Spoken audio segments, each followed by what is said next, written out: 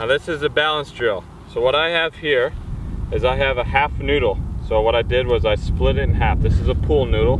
You can get it at Walmart, you can get it at Home Depot, you can get it at all other places.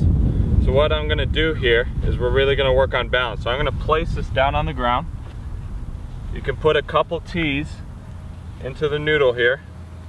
One in the back and one in front here. Okay? So what this is gonna do is serve as a purpose as balance.